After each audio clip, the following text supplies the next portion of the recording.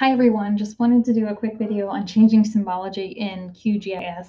This seemed to be a bit of a stumbling point on the assignment for week 7, so I wanted to go back and refresh so you could move forward with your final project.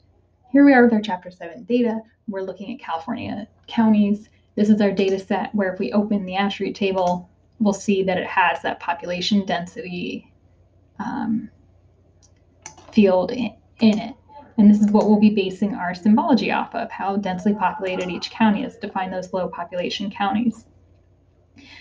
To get to our properties, we can either right click and go to properties, or we can double click on the layer name and it'll pop up. I've been working on the symbology tab, so it automatically popped up. If you were in your settings or your info, you have to click on the symbology tab, which is this little paintbrush, and it'll bring up the symbology.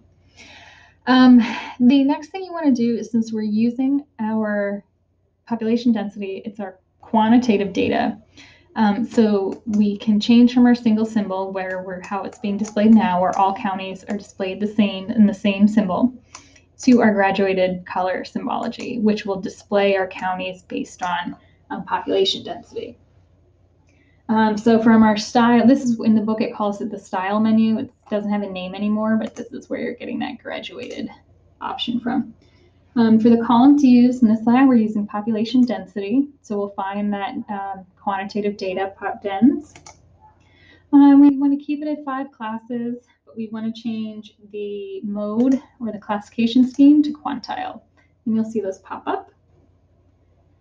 You can change the color scheme if you wanted. So you can see some other options. We'll just stick with the default red right now. Some of you chose the divergent color schemes. These are good if you had data maybe above or below 0, if we're looking at where population was increasing versus population was decreasing. But if we're just looking at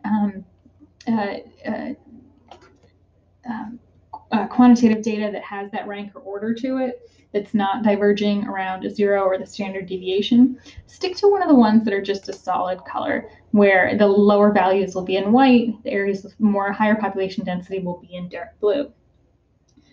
And then we click OK. You click apply, see if you like those colors. You could go back, you could adjust it a lot if you wanted to. You could also just go back and change to the reds or the greens. And click OK, and you'll see your symbology has changed. Hopefully this clears some things up about the graduated symbology in Q.